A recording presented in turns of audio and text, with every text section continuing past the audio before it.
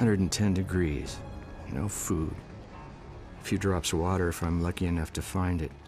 But it still feels good to be back home. If this even is home. I can't tell what's real anymore because of him. He's a shapeshifter with superhuman strength.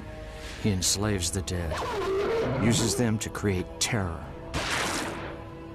He has the power to channel time, dimensions, even dreams. He was a scientist in a past life who crossed the threshold to a red world and came back changed. His sentinels, the brain-sucking spheres, have blocked every path I've had at finding my lost friend Mike. The bastards are toying with me. I know they're here now, somewhere, clocking me. This tall man, he's taken everything from me. My job, my best friend Jody, and now his little brother Mike, who I swore to protect. They're gone. I'm alone. It's just me now. My name is Reggie.